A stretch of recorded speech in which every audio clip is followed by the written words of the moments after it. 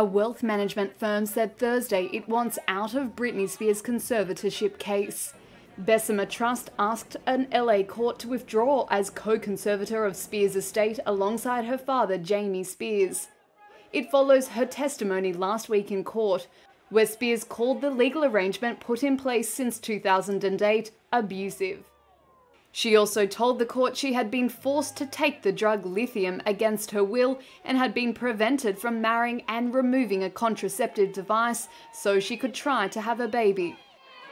The financial firm said it had not taken any steps regarding Spears' assets of around $60 million or received any fees because it was awaiting additional court documents that authorized it to act. The conservatorship has drawn vocal opposition from fans, with the hashtag #FreeBritney starting a movement on social media.